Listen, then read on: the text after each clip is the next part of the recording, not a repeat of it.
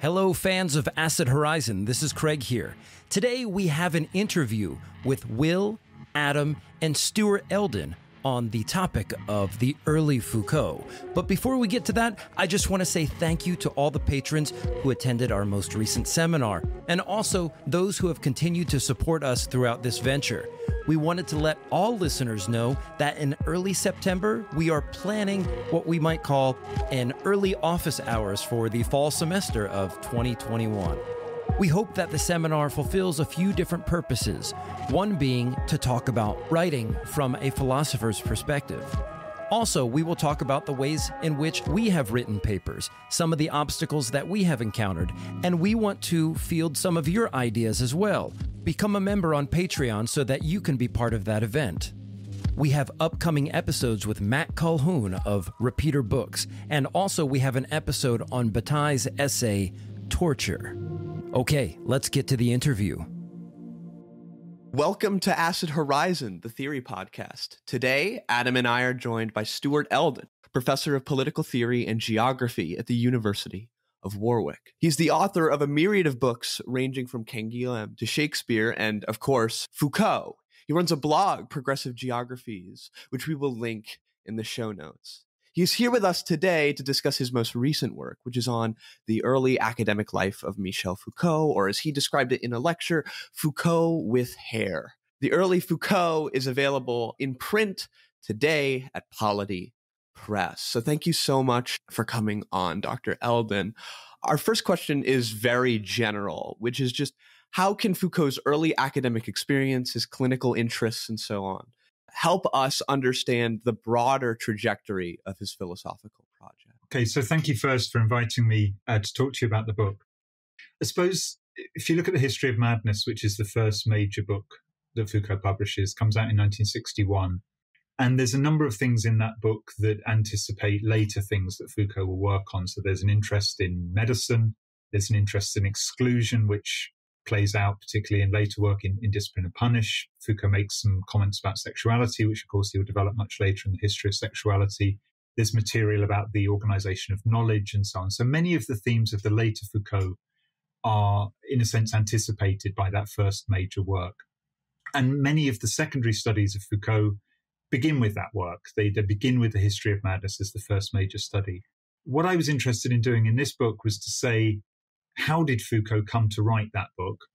What was the steps in his career? What was the process by which he did the research? How did this book sort of materialize? And secondly, what was Foucault doing before this book that was going in different directions, paths that he perhaps didn't take later on in his career?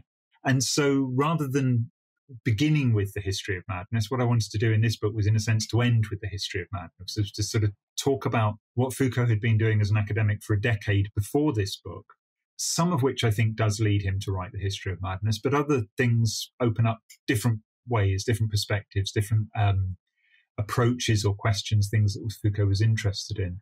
And some of those, I think, perhaps shed light on what Foucault does in the later parts of his career, and others are just clearly things that he was interested in for a while, and then he moved on. He changed his mind. He became interested in something different.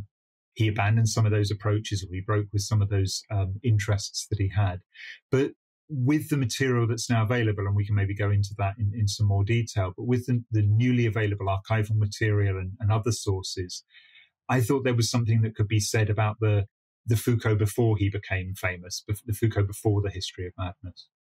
I think that's great, and I think it's fascinating to see sort of the dialogue that sparked up surrounding the archives being opened. You know, especially considering comments made to Herb Guibert, and then the decision by Defer to open this up for research. What was it like to access that material? I can't even imagine. I mean, my French is horrendous, so I could never even ponder just what it would look like.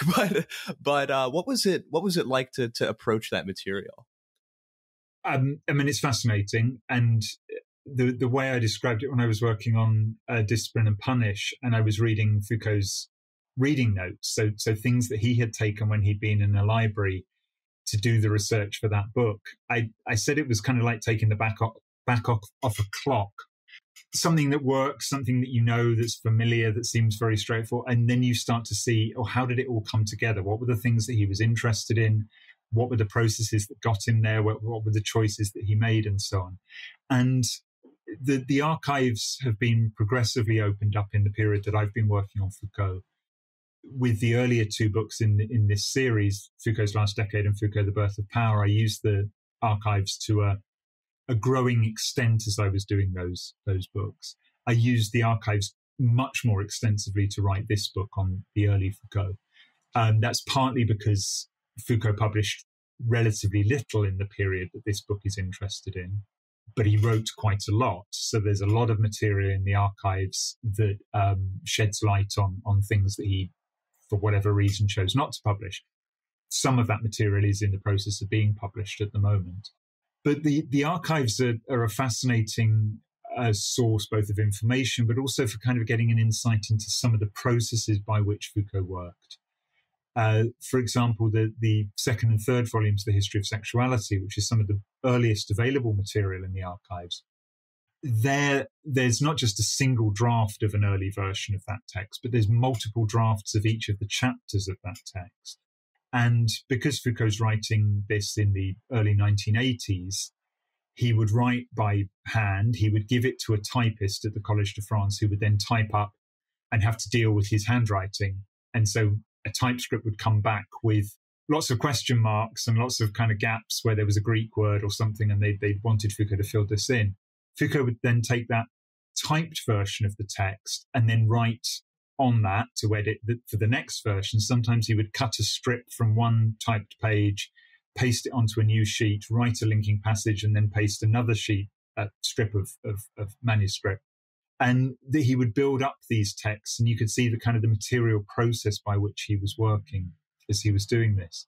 So I gained some sense of how Foucault wrote, the process of writing, and the material that we have is incomplete. There's a lot of material that, for whatever reason, has been lost or destroyed. That's often because once Foucault had published a book, he would tend to get rid of the draft material that had led to the writing of that book. He didn't need it. He didn't want it.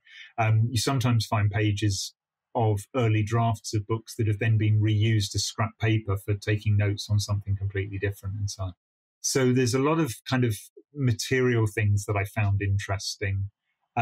Some correspondence sometimes is just sort of folded in half and used to group notes on a particular topic, but you open that up because you're interested in the topic, and then you find a letter that, okay, that links this to this, and you can join up another part of the story. So the material is interesting both in terms of its content, but also in terms of its form. But there's so much material. The main archive at the Bibliothèque Nationale, which is the material that was in Foucault's apartment that Daniel Defer sold in 2013, I think, there's 37,000 pages of material in that collection. That is the most extensive of the archives, but that's only one of a few archives that have got material. So there's an enormous amount of material. Not all of it has been catalogued. And then there are bits and pieces that you find in other people's archives, a text that Foucault gave to somebody else that now is in that person's archive and so on. So, yeah, fascinating. And I've found it really helpful in joining up some of the things that I knew about already, but also taking things in different directions that were not anticipated.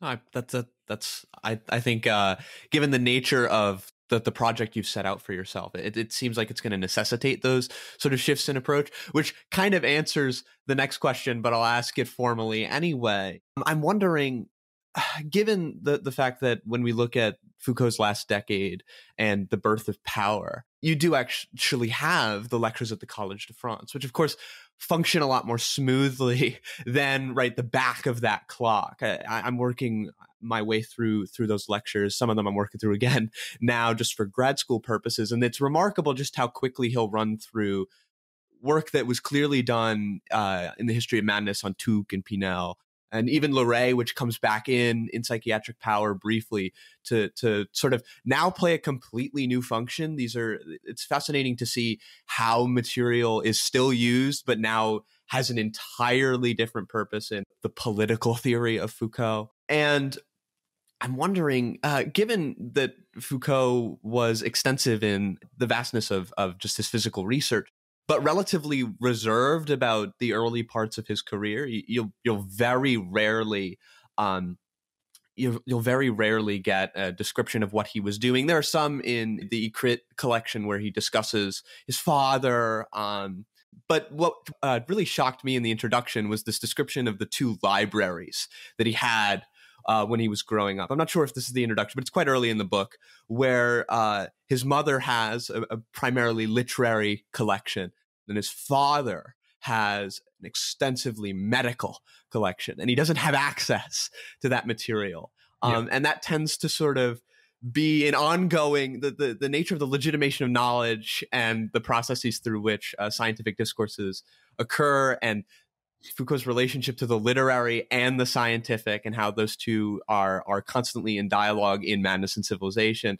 I thought it was a fantastic little picture to paint. So in that sense, I've really been enjoying the work just at the level of seeing these resonances between Foucault's academic life and his academic work.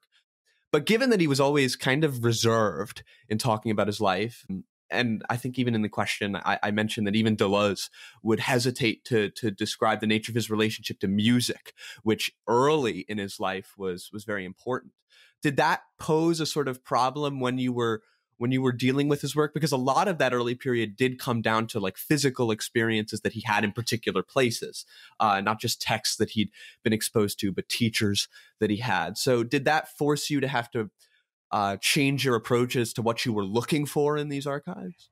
To an extent, yes. I think that in the 70s and 80s, which was the focus of the previous two books, there is so much material. There's so much secondary material. The interviews that Foucault gave in that part of his career are very extensive. And as Foucault became more and more famous, sort of every time that Foucault spoke somewhere, visiting talks, somebody would have a tape recorder in the room. Whether those were always published or whether those tape recordings were just circulating. Often now those tape recordings are actually gold dust for the editors because they allow them to reconstruct a lecture that Foucault gave. But in the early part of Foucault's career, he's obviously just not famous. And so he's very rarely asked to give an interview. There's questions about technology at that time in the 1950s and the 1960s. Tape recorders were just not the portable things that they became in the 70s and 80s. And so many of the lectures that we know Foucault gave, there seems to be no recorded record of them. So it's much harder to reconstruct what Foucault was doing in the period of the early Foucault, which is largely on the 1950s, and the book I'm currently writing, which is on the 1960s. There are some recordings, there are some transcripts, there are other sources that you can use for what he was teaching, what he was interested in, and so on. But it's harder to do than the 70s and 80s, for which we have a much more extensive record. I mean, the biographers, Didier Eribon and David Macy particularly, have explored the period I'm working on in these books. And often they give some very useful clues as to what was happening or sources that might tell more about what was happening in a particular period. And in terms of music, the most important person that Foucault knew who was a composer was Jean Barraque, who he had a relationship with in the early to mid-1950s. And there's a very good biography of Jean Barraque by Paul Griffiths that was also really useful for making some connections, or at least telling me where to look for certain things.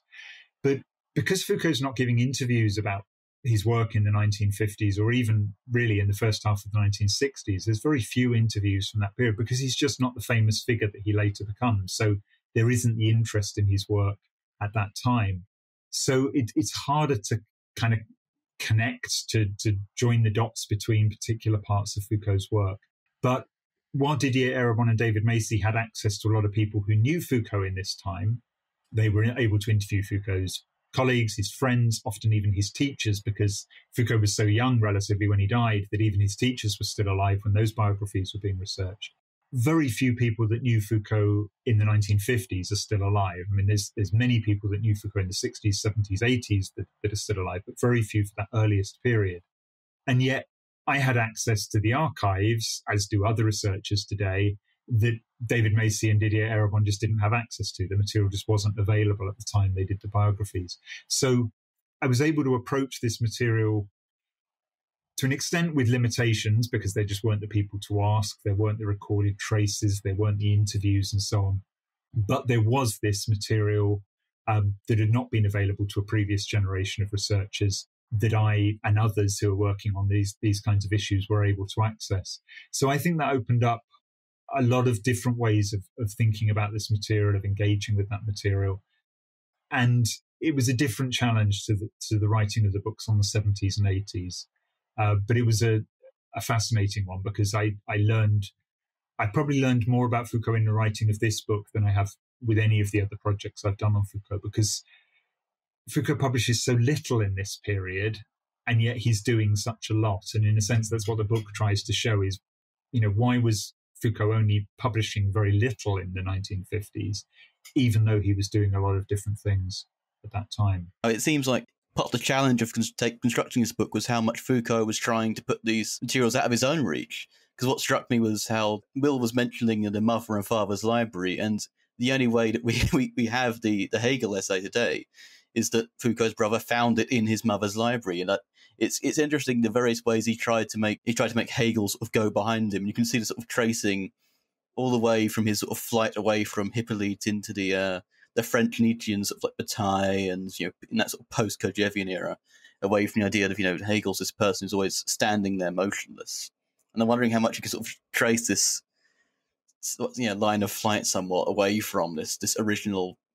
Because everyone's a bit embarrassed at the master's piece. I'm probably just projecting, but I think that's interesting. That the Hegel piece is this 1949 diploma thesis that, as you said, Jean Hyppolite is the supervisor for this, and people had thought this was lost. We knew about it. We knew the title, which is the constitution of the constitution of the transcendental in Hegel's phenomenology of spirit. But for many years, people have thought this was lost, and there wasn't a copy in Foucault's own apartment, as you said, and it was in Foucault's mother's house that it was found. I think there's a simple answer for why that material and other material from the early 1950s and some from the late 1940s was in his mother's house. I think Foucault simply moved the material there when he moved to Uppsala in 1955. I think it was as simple as that he wasn't going to be able to take everything with him when he was going into this visiting post in Uppsala. So he took it home and he just didn't look at it again. And the material that's in that fond, that collection at the Bibliothèque Nationale, has got the gems like the Hegel thesis. It's got draft material for Foucault's earliest publications in the 1950s. But it's also got all sorts of other things. It's got his Communist Party membership cards. It's got his driving insurance. It's got, just all sorts of bits and pieces that he had clearly kept. And that's all there. And I suspect that Foucault just never opened up those boxes again. I wonder how many people have got boxes of their stuff that's in their mother's attic that, they haven't touched. And that's what we have with that material of Foucault's.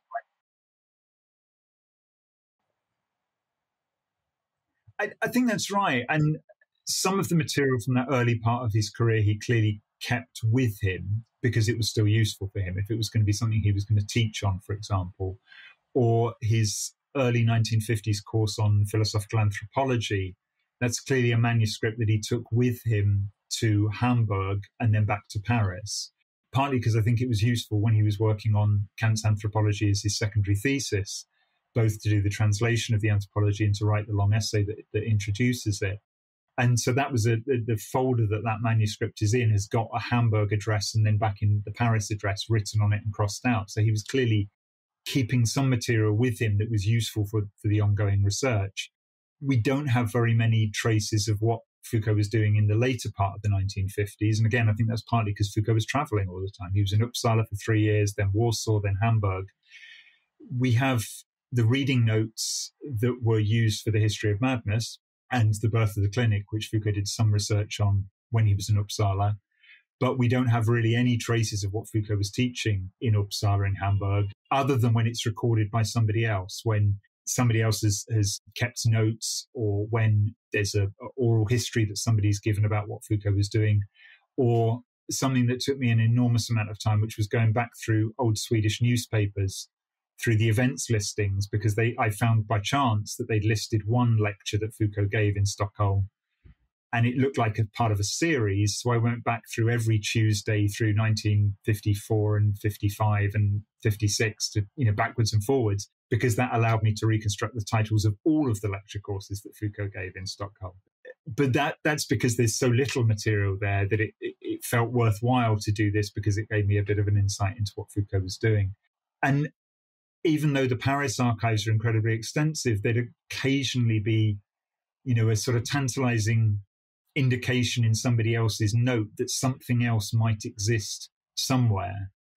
And then I'd go looking for, well, where might that be? One text, this was a radio lecture that Foucault gave in 1957 for a German radio station. That was in Switzerland. And what it looks like is that Foucault wrote a text in French, which was translated into German, that was read on the radio as a broadcast. And the German translation exists in the Swiss Literary Archive. So that was a trip to Bern to find that piece, because there's so little material from the later part of the 1950s. This seemed a worthwhile thing to track down.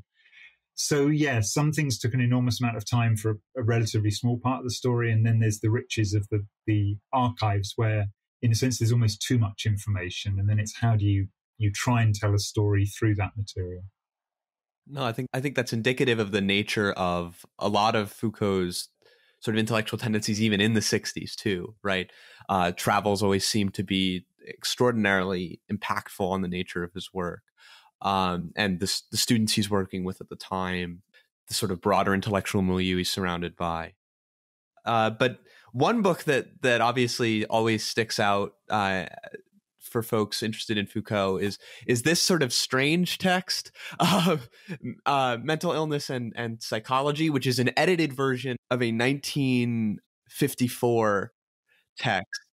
Can you speak a little bit to the kinds of changes, the title differences between these two, and the editing process that might indicate why the text that we see in, I think, 62 is when it would be officially published, is in some ways fundamentally different because of what's removed than the original pieces of work that he put into the text from 54? Sure. So 1954, Foucault is commissioned to write a book which is under the title of Mental Illness and Personality. It's published in French.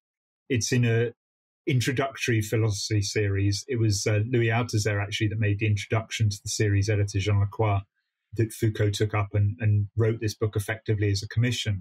And then between 1954 and the early 1960s, Foucault does the research for The History of Madness. The History of Madness is first published in 1961.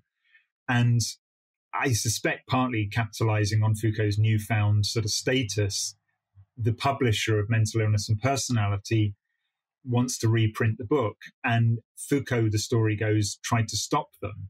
But his contract didn't allow them. They were allowed to do a new edition of this book sort of without his say. And Foucault's compromise is, okay, well, I'll take back the manuscript and I'll edit it and I'll make it into a book that is more in keeping with where Foucault was in the early 1960s, let's say. He makes a number of changes in the first parts of the book, but he takes out one chapter entirely, which is largely a chapter about Pavlov and kind of Marxist approaches to psychology. And he replaces that chapter with one that's effectively a really condensed summary of the history of madness, so a kind of a historical analysis of it. And Foucault really doesn't like this, but this seems to be Foucault's kind of compromise position. He then is quite happy when the book seems to go out of print and the book doesn't get reprinted in France again in his lifetime. Now it's back in print in French in the Quadrige series, and the translation was published in 1987, I think was the first English translation of this. But what's interesting is University of California Press, who wants to do a translation of the first edition, were refused permission to do a translation of the first edition. And the French publisher was trying to sort of take the moral high ground and say, Foucault didn't like this book and he didn't want it published. And except that they were the publisher that had actually forced him into this and then brought the version that he did in 1962 back into circulation. So what I do in the book, and it's quite a long analysis, is there's a reading of the 1954 text. And then later in the book, there's a reading of how did Foucault come to revise this text in the early 1960s. So it's chopping out that material that's quite Marxist in approach. It's more circumspect in terms of how Foucault approaches the existential approach to psychology, the Dasein analysis of Ludwig Binswanger and others.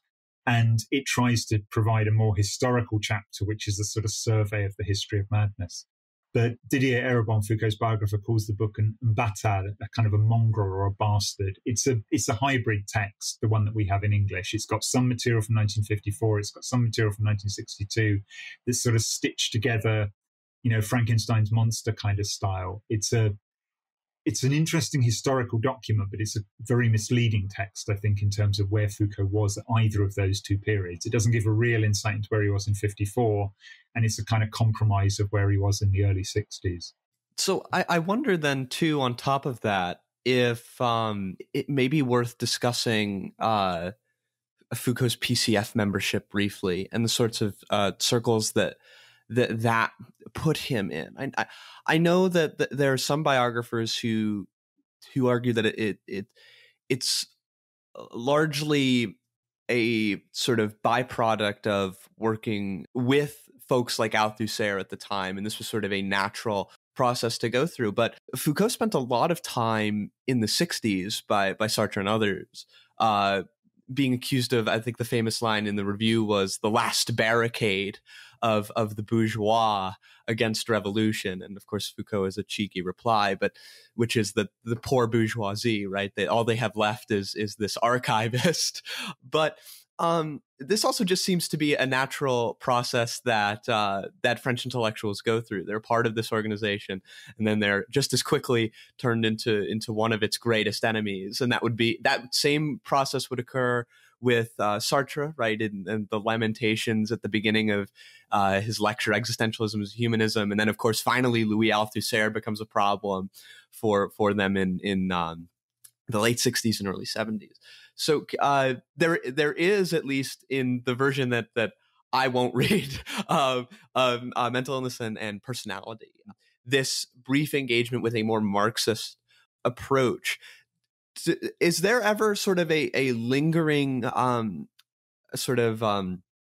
Marx remains pertinent to a lot of Foucault's research, particularly his treatment of Deleuze and Guerry's text, The Productive Body in Discipline and Punish, which of course Americans would have almost zero understanding of because both the citation is wrong and the translation of the book is wrong in the American text. But does the prevalence of a more Marxist approach to psychology and to Dasein analysis, which would, of course, take a new purpose in the works of like R.D. Laing and folks like that, do those sympathies affect in any way the research methods of History of Madness? Or do you think that this was truly something that Foucault tries to sort of change and try to find a new route to approach the problems that he sees? Okay, I mean, I can try and say something about that. I mean, Foucault's membership of the Communist Party seems to be largely in the period that he's working at the École Normale Supérieure in Paris. So from when he was a student to when he was first teaching there in the first couple of years.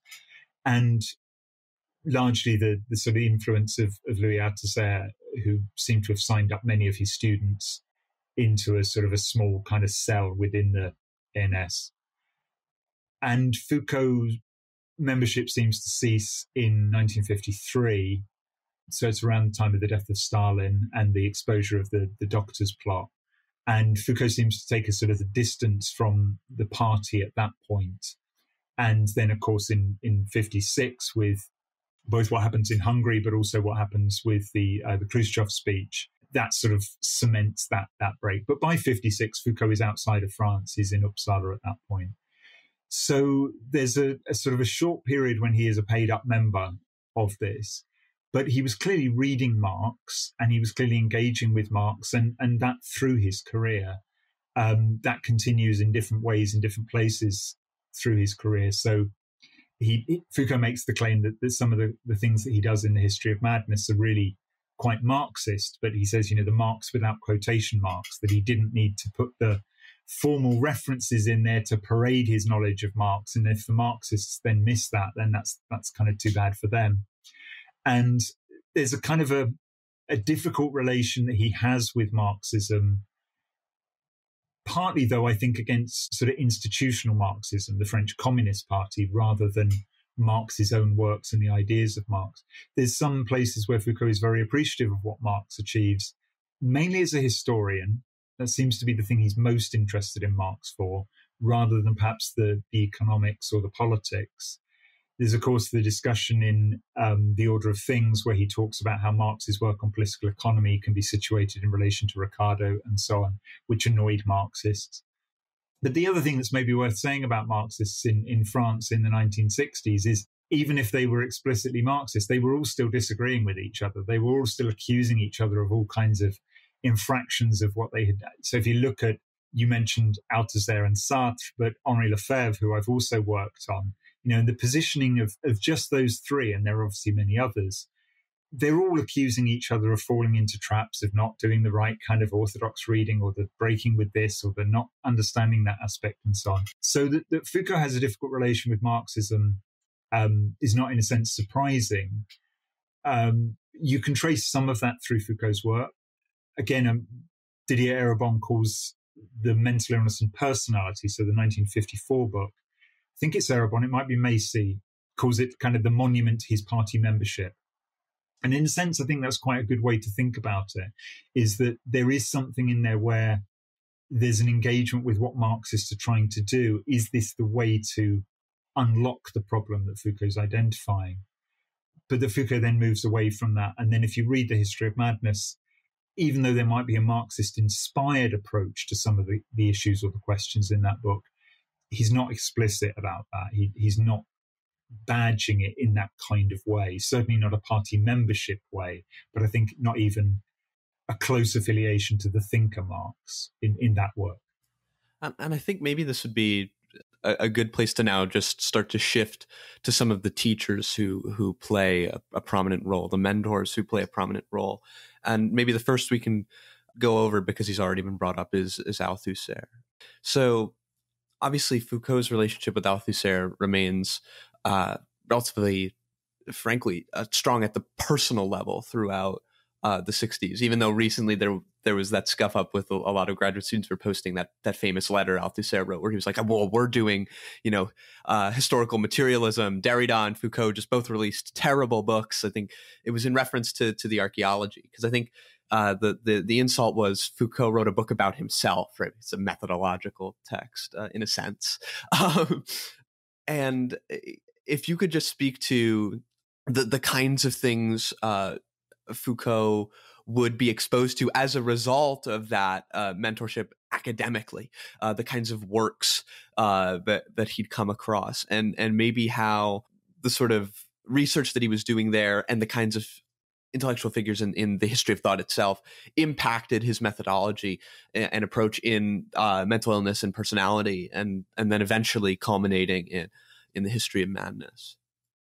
Well, Althusser is clearly very important to Foucault, but I wonder whether in the period that we're talking about, in the late 1940s, early 1950s, Althusser's principal importance to Foucault is as a teacher, and not so much in teaching a particular course, although he did teach courses, and we know that Foucault attended some lectures by him, but mainly that Althusser was preparing the students at the ANS for the agrégation, which is this competitive teaching exam that allows you to then go on and practice as an academic in France. And Althusser would lead the philosophy students through this and would prepare them in quite intense ways for a year or two of study in order to be able to take this exam. And Foucault famously failed it on the first attempt and then passed the second time. And Althusser has this quite small group of students where he is training them in how to pass this exam.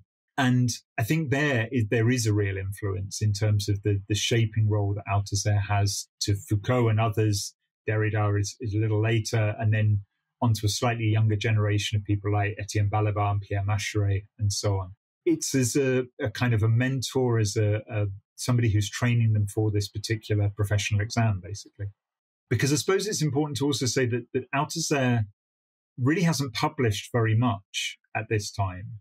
There's the book on Montesquieu, which is one of the earliest things that he publishes, which comes out of lectures.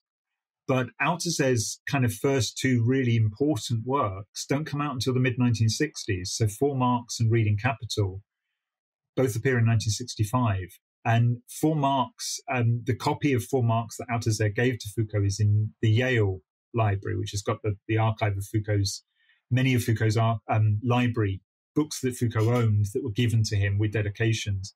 And Althusser writes in there, here's some old things, Althusser.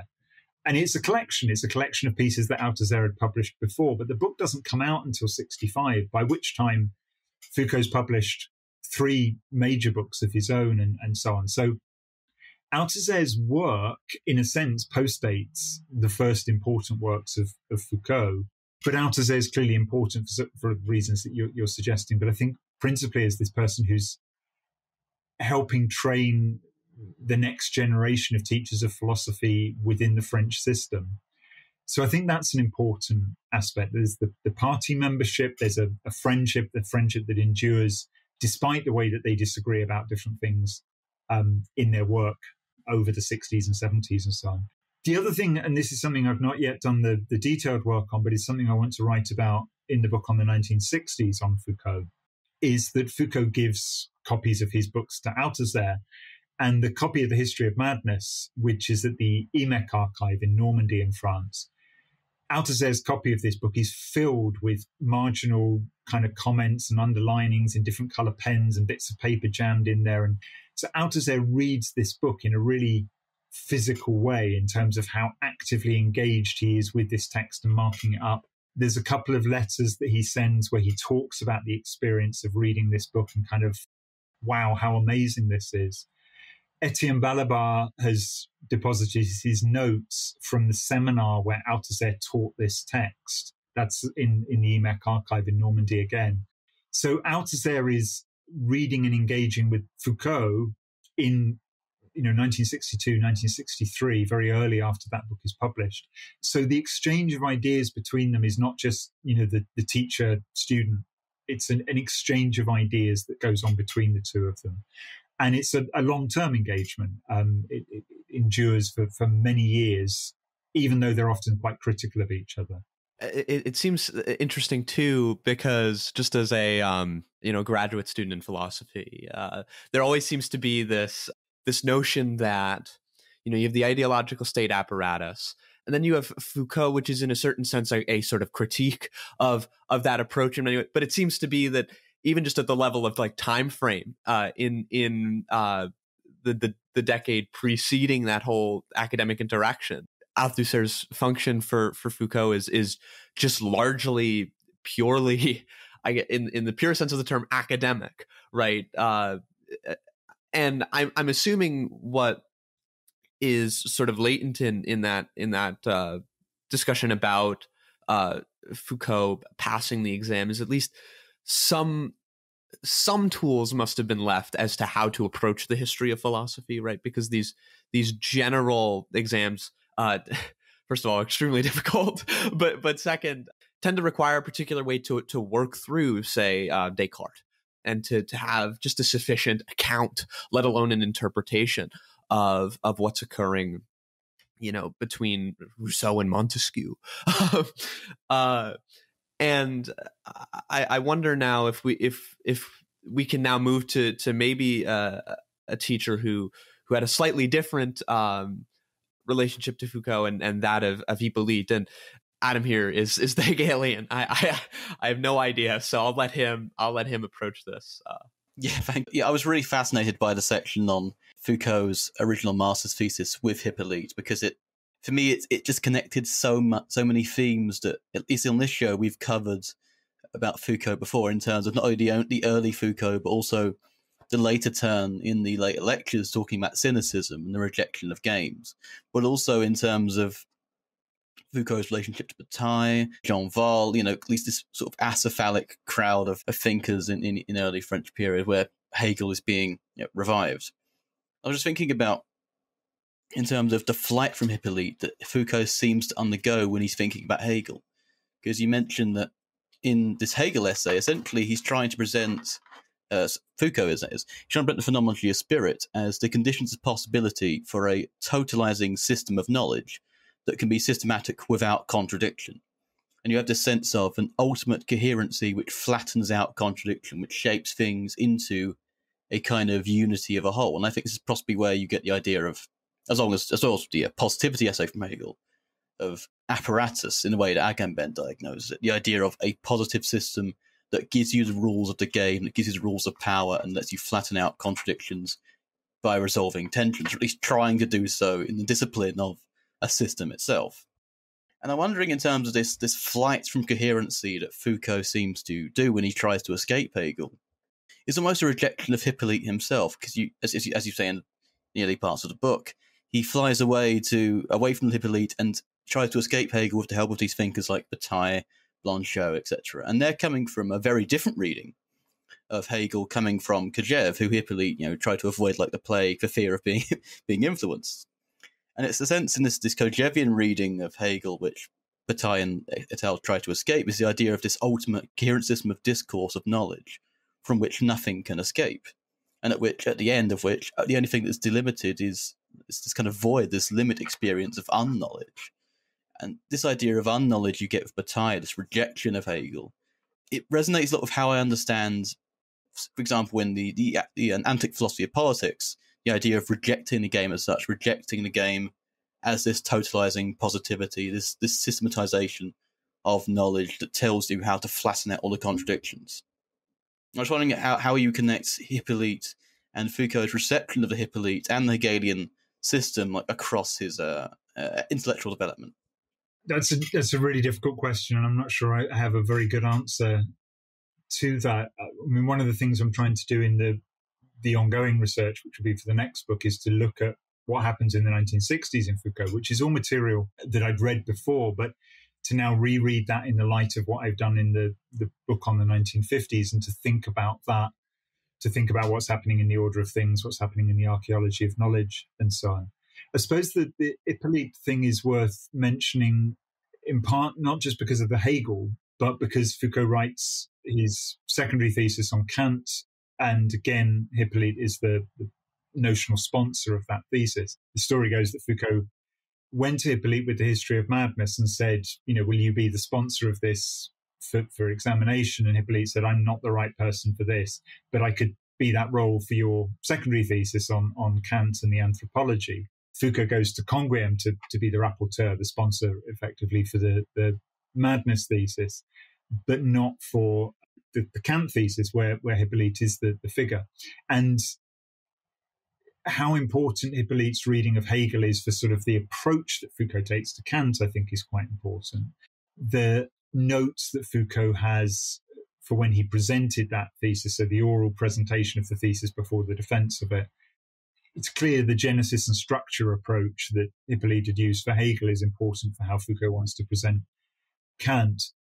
But in terms of that kind of French Hegelians dispute, I'm not sure I'm really able to kind of to say anything more than what you said about that. I think that's an interesting way to read that debate. Foucault doesn't attend Canguilhem's seminars, even though it seems that almost everybody else in Paris did at that time. Hyppolite is the one, as you say, is the exception. He didn't want to go because he kind of thought it would cloud his own reading of this. So there's something interesting that's going on with Hegel and the famous lines, this escape line that you're mentioning in the inaugural lecture at the Collège de France when Foucault's taking over Hippolyte's chair and is paying tribute to his predecessor in that chair. And there's can we really escape Hegel, or do we kind of run so far away from him we turn around and there he is? But so there is that kind of question about Foucault's reading of Hegel, because if you read later Foucault, the explicit detailed references to Hegel are largely lacking. He occasionally mentions Hegel, but he doesn't go into detail about it. But that diploma thesis clearly shows that at a certain period he had a very detailed knowledge of Hegel's work and some of the Hegel scholarship that was then current in France. But how you fit that into sort of what's happening in the 1960s when Foucault is really engaging with Bataille, particularly, I think, and Blanchot, in a sense, that's work I still need to do for the 1960s book that I'm trying to work. I don't think I have much else to say beyond your way of reading, although that sounds quite a plausible way of reading what's happening. If you ever find an Asafal membership card amongst any new papers, please come back on and tell us.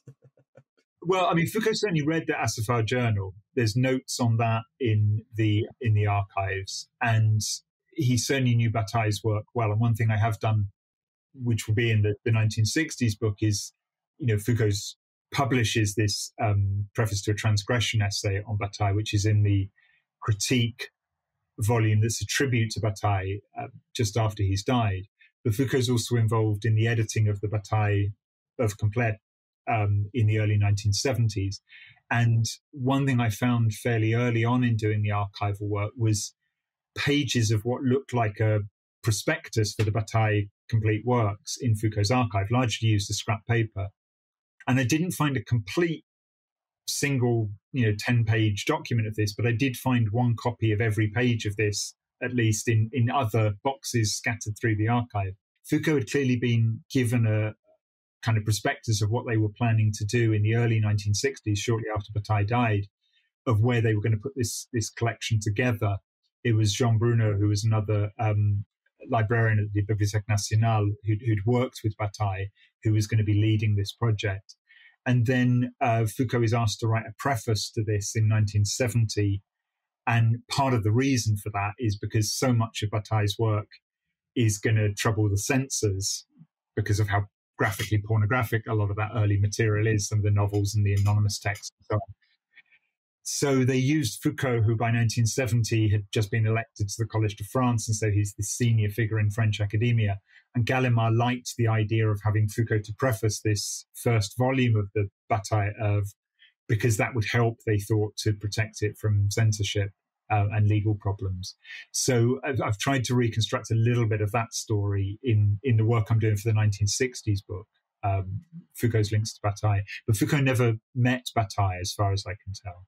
It seems interesting because there's this period, and obviously you've mentioned that Foucault's engagement with Bataille is actually a little bit later than we tend to think, or at least I seem to think in comments that he gave in Remarks on Marx. I thought Bataille would be a super early influence, because it seems to be in the translated interview Remarks on Marx, he talks about there's this fascinating way with which Foucault couples theorists when he speaks, when he writes. So in History of Madness, right, it's Nerval, Hölderlin, Nietzsche, and Artaud, right? And they're always blocked when you read those sections. So like in my graduate work, it's always really easy to sort of find what you're looking for, so long as you know that they're usually blocked together. But Foucault seems to block Nietzsche and Bataille together there, alongside what he would start to try to articulate is why he would reject the phenomenological framework, right? So Husserl seems to be the figure that really grounds a lot of French thought in the 40s. And then, of course, Heidegger, which there are some people who think that, Being in Time has a phenomenological element to it, right? There's a phenomenological reading of Being in Time, which allows for Sartre, right, to manifest. And he seems to show Bataille as the mechanism that allowed him to break free, but also Nietzsche, who he found in the 50s and started to engage with seriously. Can you speak a little bit to what kind of methodological shifts that might have enabled for the intellectual figure of Foucault to take, moves for him to make in his work? Sure. I mean, Foucault's knowledge of phenomenology is actually quite extensive in the early 1950s. There's a long manuscript called Phenomenology and Psychology, which is going to be published later this year, I understand, which Foucault writes sometime in the early 1950s. It's not exactly clear when, probably around sort of 53, 54, something like that seems likely. Philippe Sabot is editing this and has done some work reading this text. And it's probably linked to teaching that Foucault had done, where he was teaching psychology students, or he's teaching psychology to philosophy students is a better way of putting it, both in Lille and at the ENS in Paris. And Foucault clearly knew Husserl very well. I also found correspondence where Foucault had tried to get the rights for philosophy as a rigorous science so that he could translate that text from German to French. Quentin Lauer actually was working on it at the same time that Foucault was trying to get rights, and clearly Foucault becomes aware of this, and then he doesn't end up doing this translation.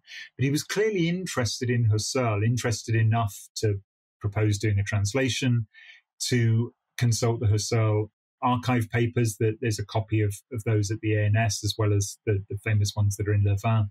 So Foucault's clearly interested in phenomenology, and Merleau-Ponty was another important teacher for Foucault, and Foucault has clearly read a lot of Merleau-Ponty. He writes about Merleau-Ponty and doesn't publish, but he does write about Merleau-Ponty and also teaches some of Merleau-Ponty's work to students and so on. And then, as you say, there is this, in a sense, a kind of a break where Foucault goes in a different direction. And he does say that Nietzsche is the key figure in that. And the biographies all tell the story about how Foucault's friend, Maurice Pinguet, was remembering how Foucault had a copy of the Untimely Meditations that he was reading when they were on holiday in Italy. And every time they kind of stopped at a cafe, Foucault would get it out and read a few more pages and so on. And it's a great story, but how much that's absolutely the moment when Foucault discovers Nietzsche is a little bit, I think, open to question. Some of the dates don't quite line up, and I talk about that a little bit in the book. But there is something in terms of Foucault's engagement with Nietzsche in the 50s that is important to him. And there's that famous line in a very late interview where Foucault says it was Nietzsche and Heidegger, that was the philosophical shot. And part of that, I think, is the reading of Heidegger's essays on Nietzsche. So there's an essay, Nietzsche's Word, God is Dead, which comes out in Hodsweiger in 1950. There's a piece, Who is Nietzsche's Zarathustra, which is published in 1954.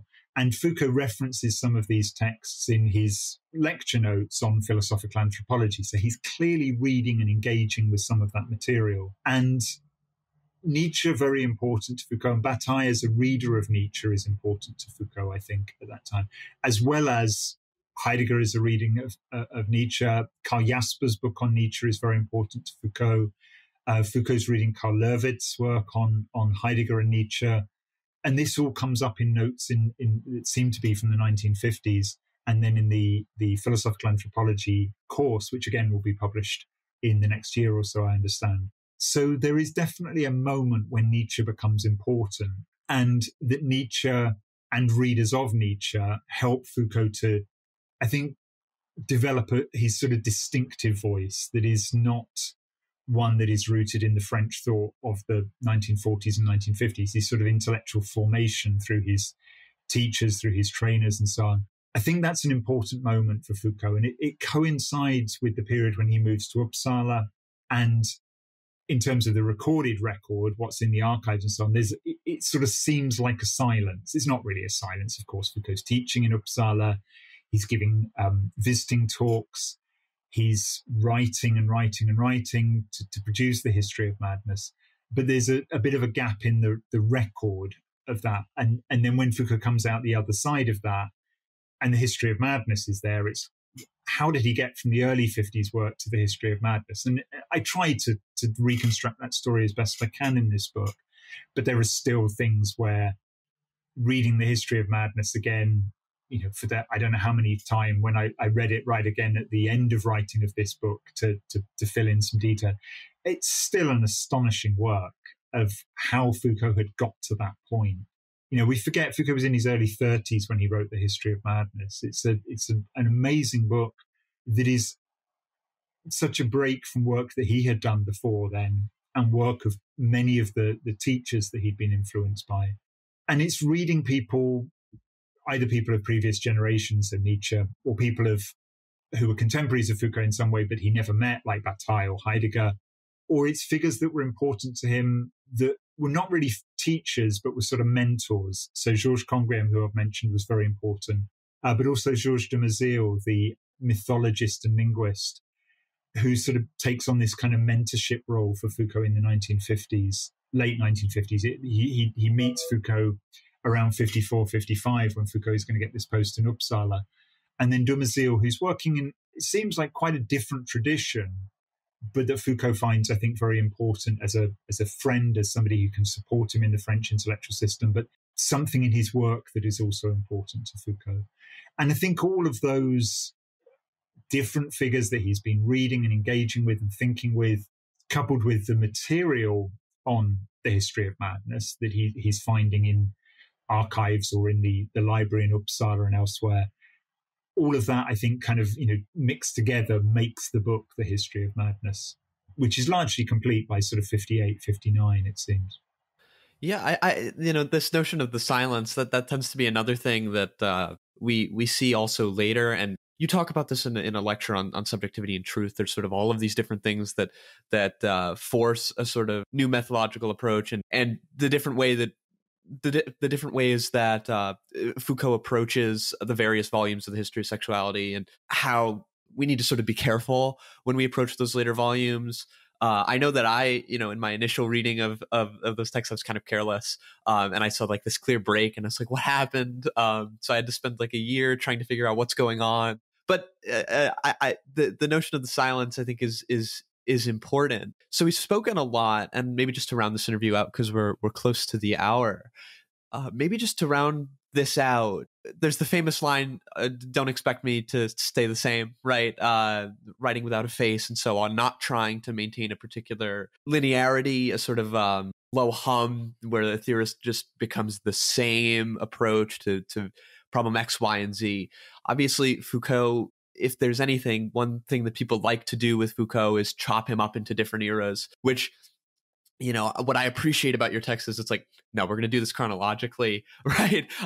We're not going to try to see if we can sort of force a particular interpretation. But the one question that I have is, with all of these changes, where Foucault shifts, whether it be the mid-70s or the early 50s, or the shift from the archaeological to the genealogical and so on, the famous lecture, I've had about enough in Society Must Be Defended, which necessitates this new approach. What do you think, if anything, remains methodologically for Foucault the same? From a particular point in the 50s in this work, is there anything that I can still find in his later works? I think it's an interesting question, and it raises a number of issues about how we approach Foucault and how we read Foucault.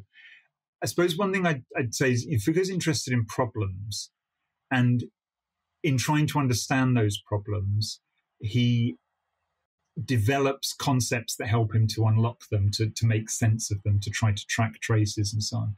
And so a lot of the concepts, in a sense, that people take from Foucault, whether it's power knowledge or the dispositif or the technologies of the self or many others, those were ones that Foucault develops at a very particular moment in his career because he was interested in a particular problem, and that those concepts helped him to make sense of that. And if we then rip those concepts out of that context or that problem that Foucault is interested in, there's a certain violence in terms of how we might read and use Foucault. And what's noticeable is that as Foucault moves on to different problems or different historical periods or different questions, some of those earlier concepts sort of get more muted or disappear entirely, and the new ones get introduced to make sense of those new problems. And I think that what's consistent is that probably from around the mid-1950s is that Foucault is consistent in approaching these problems historically. I think that in the early 1950s, from the texts that we have, Foucault is not largely approaching these problems from a historical perspective, let's say. But I think that from the 50s on, you can see that in the History of Madness, Birth of the Clinic, Order of Things, through into Discipline and Punish and the History of Sexuality. It's that how do we explore this problem? And he says late in his career, the way round the problem of the subject is to do a genealogy of the subject. Let's do a historical examination of how did we get to this point? How did this notion that we seemingly take for granted actually appear? How did that arise? How did that get produced out of a series of questions? And that many of the other concepts or approaches or things that Foucault develops in order to help him to do that kind of work. So I suppose it's the historical way of exploring and the problem-focused approach, and that you follow a problem where the problem takes you. So, History of Sexuality is a good example of this. In around 76, 77, when he's working on what's initially planned to be a second volume of the History of Sexuality on confession, and it's largely going to be on the late medieval into the early modern period.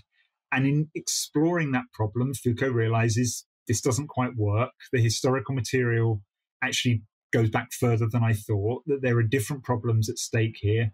Okay, I'll follow the problem. And he says this in the final version of the introduction to the second volume of History of Sexuality is actually published, where he says, I decided that rather than following what I'd already outlined I was going to do, I thought it was more profitable to follow the problem and to see where that led me. And that, I think, is a really inspiring thing in Foucault's approach, is that it's not here is something that will fit whatever problem I'm interested in, is that I need to develop the tools to explore a problem that are suitable, that are proper to, that are appropriate to the thing that I'm trying to unlock. And I think from the mid-1950s, that's probably a fairly consistent approach that he has. Okay, I think that's a great place to leave the discussion. If there's anything else you'd like to add about the book. No, it is a book that was much more challenging to write than the other books I've written on Foucault. And I would have said that even before the pandemic made the last part of archival work really difficult to do. I began thinking, is there enough material to write a book on this period? Are there going to be enough traces? And in the end, it was, there is so much. How am I going to contain it all, even within what became a longer book? So it was a challenging book to write, but I think it makes use of material that others can use. That all of this material in archives is accessible to people. It's not that I've had particularly privileged access or anything. It's just this material has become available in the last 8 years or so, and there's just so much more that can be done with this. So in a sense, it's also an invitation for other people to work on it. There are many people working on this period already. I mentioned Philippe Sabot, Elisabetta Basso, Arianna Sforzini, who are going to be editing some of those early texts, and others. So there's a lot that can be done, I think, with this material. It opens up a whole range of ways that we can approach and engage with Foucault.